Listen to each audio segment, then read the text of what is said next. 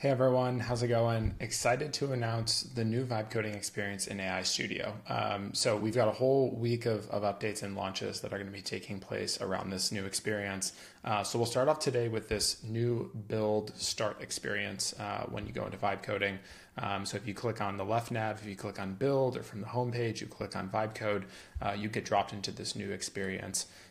The idea here is let's enable you to build AI powered apps. So I think as we think about like what are the unique things that our team can do, we have all this amazing Gemini API infrastructure behind the scenes, and we want to help people build AI apps with it.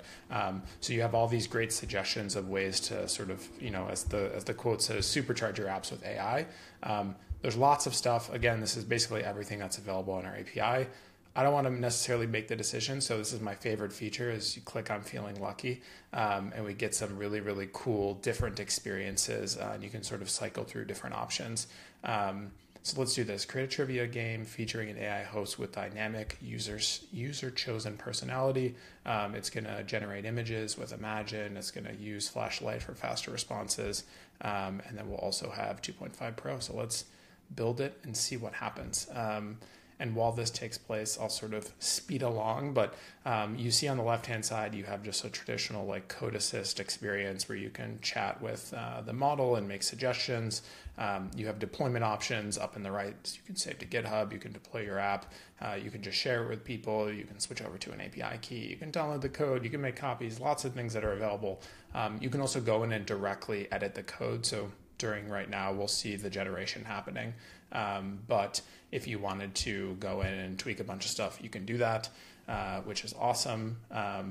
This experience is also free, so you don't need to sort of put in a credit card or anything to get started. If you want to deploy through Cloud Run, or you want to use some of the premium models that aren't available for free, like VO 3.1, for example, you do need to switch over to a paid API key, which we make easy to do in the top right-hand corner. But for the most part, the experience is free to get started with and build some cool things. So you can also, again, we're using 2.5 Pro's thinking capability right now. So it's putting together a plan, and then we can actually see all the different files that are being created. And something that's sometimes helpful to me, at least, is you can hover over and see like what is actually happening in these files. So create the entry point for the React app, rendering the app component. So this is helpful for me also as someone who is not a native TypeScript developer. I know Python way better, to be able to see all these different things. So all right, we've got our trivia game app featuring an AI host with a dynamic user-chosen personality. So let's see, maybe we'll do a sarcastic robot, and we'll see what happens. Would one think of the principles governing the buoyancy? It would be intuitive. What is the name of the phenomena where the object's apparent weight decreases in fluid due to the upward force? No idea. Bernoulli's principle. Nope, not right. Yeah, so lots of fun possibilities. And it looks like I think 2.5 Pro, if I remember correctly, the AI powered chatbot is actually powering these questions.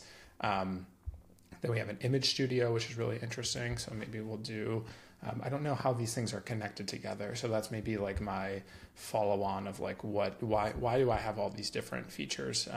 Trivia, chat, and image generation all in one place seems odd.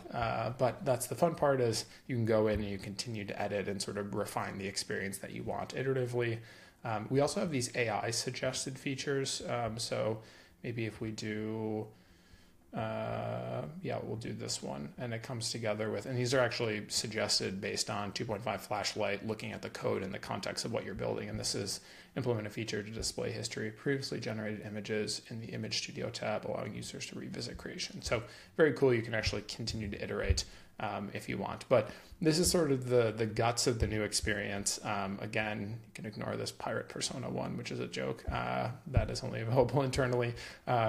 Lots of cool things you can click through. You can add all these and put together some really, really interesting ideas based on what's possible. So I hope you enjoy this experience. We'll have more updates over the next couple of days, and send us feedback. Enjoy building. See ya.